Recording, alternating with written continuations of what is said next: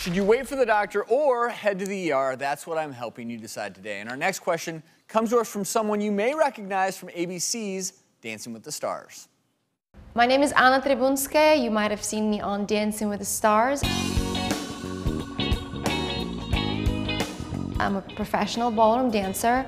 I've been very fortunate in my dance career to kind of stay injury-free, but about 5 months ago on Dancing with the Stars, I sprained my ankle.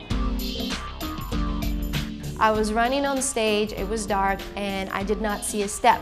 And I stepped and I put all of my weight and it got all twisted under me. It just was like an immediate sensation of something being pulled apart. I did not go to the doctor, so I thought, oh, it'll be fine, I'll just walk it off. I danced on it literally within the next 2 hours. About 2 weeks ago, I sprained my ankle again. I can do moves, but anything that puts my ankle in like this twisted position still feels not safe to do it.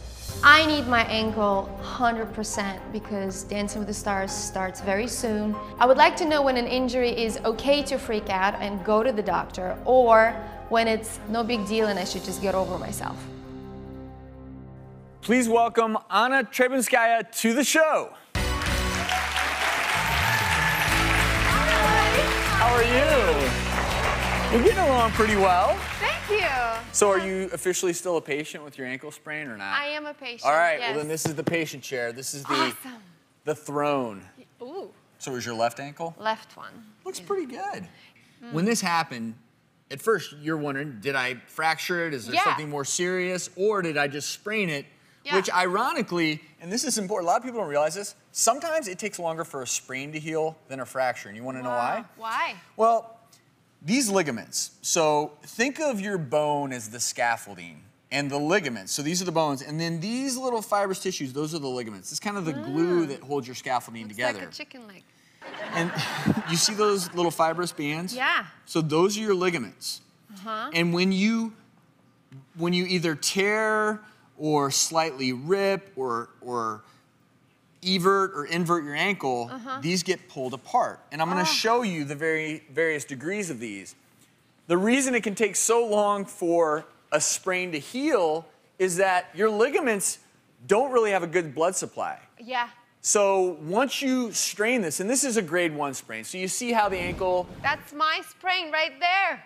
Yeah, but a grade 2 sprain, you can see a little bit, the rip is not complete. Now, a grade 3 is complete rupture of that ligament, which means you're gonna have a very unstable foot, which I don't think that's what you had, but this is a very serious problem. And if you think about it, if this happens to you, and you've completely, essentially ruptured your ligaments, you know, this ankle is going to be completely unstable, and your ability to dance and do what you normally do, completely compromised. Is that what it looked like? Not as bad. But do you know how, when I look at this, how I can tell if it's broken or just a sprain? That's a good question. How do you know? Because it hurts, so you don't know. You know what? Looking at this, I don't know either. So I'm going to show you. I'm going to show you a skill that I have hopefully developed over the years. All right. So again, I said bones are the scaffolding. So one of the biggest things, if you injure your ankle, depending upon the mechanism, and it's one of those mechanisms where, you know what, I'm not sure if I sprained it or broke it, one of the big things is if you can't bear weight. Because potentially something's happened to that scaffolding. Now, a bad sprain, it's hard to bear weight as well. And then another thing I'll do, when you come into the ER, and I'm going to have you hold that model for me. Okay. This bone right here is called your lateral malleolus. This is your medial malleolus, the bottom of your fibula and tibia. So if you came into the ER, you know, I'd get down here and I'd say, okay, Anna, does it... Anytime. I would press over here and say, does that hurt? And if you have a lot of pain here and you can't bear weight and you have pain through this area, I'm very likely going to get an x-ray to see if there's a fracture.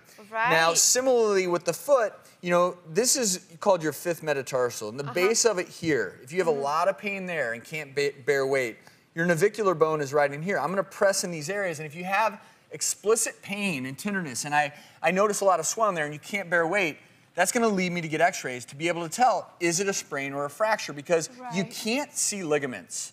But the way to rehab a sprained ankle is you have to essentially make that ankle joint strong once again.